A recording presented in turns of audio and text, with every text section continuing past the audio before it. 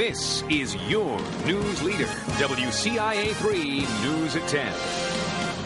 For somebody to, take that out on me and push me to the ground and injure me. Emotional words from the victim of a hate crime.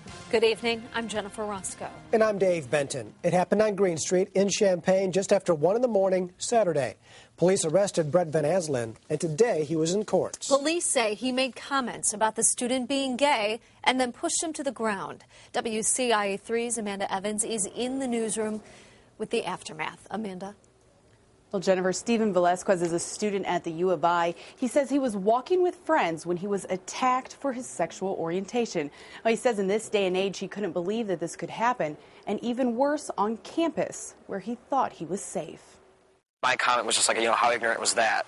And then the next thing I knew, I was pulled back, and that's all I remember. It happened so fast, Steven Velasquez has trouble remembering the details. He was walking down Green Street with two girls and another guy when a man started yelling at them for being gay. It upset me so much to know that he had no idea who I was, and for me to I didn't even try to stick up for myself. I ignored him, and for him to continue, to go on with his action and throw me to the ground, it was just such a shock.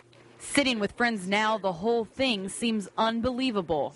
It's one of those fears that you just don't talk about, that there is hate in the world, that you're okay being who you are. And when that actually happened, it was just earth-shattering. Velasquez has struggled coming to terms with his sexual orientation, telling friends and hoping for acceptance. But this is something he had never imagined. I'm gay, and I can't even embrace that to my family.